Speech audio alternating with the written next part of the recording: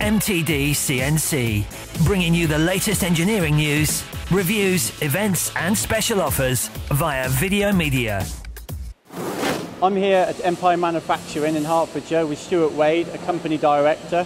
Stewart, your facility is full of CNC turning technology.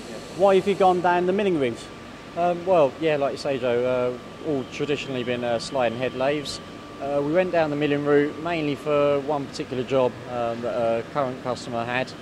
He was looking to shift it over from a supplier that was finishing up. So we took the job on.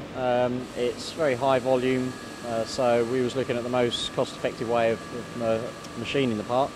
We machine it first of all on the sliders and then we have to mill it. Like I say, the machine was purely for that one job, but we're looking to get the monthly supply done in a few weeks, and then we've got a bit of capacity for extra work on that machine.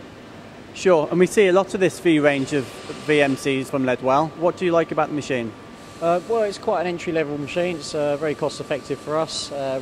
We also run CAD/CAM software, so any complex program we can do on that and then put on the machine. We're currently running quite a large program at the moment, which we're drip feeding from a flash card. It runs well. It keeps running, faultlessly. It's been very good, very accurate, and it's quite a nice, robust machine. Sure, and it's obviously supplied by Lead Precision. How's that gone? Their support's been pretty good. They're always on the phone, and if there's anything they can't solve over the phone, then they send someone down to fix it. Are there any technical features you like about the machine? Yes, it's got a 10,000 RPM spindle, so obviously for a high-speed machine that's good. The power obviously of a mill is much more than what we've ever been used to on the slide and head, so we never really want for anything there. It's quite a generous table. We can machine right to the edge of the table, which is quite good. We can get whatever we want on there really, certainly what we've had inquiries for, so yeah, that's been good for us.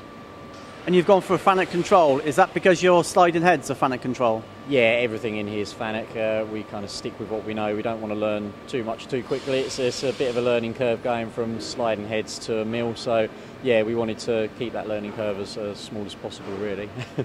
And are Empire planning on more machining centres, or are they going to stay with turning?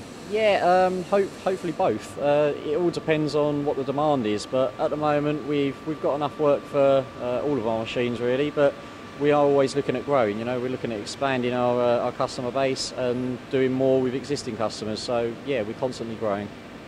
Thanks, Stuart. For more videos, products and news, go to mtdcnc.com or follow MTD Online on Twitter.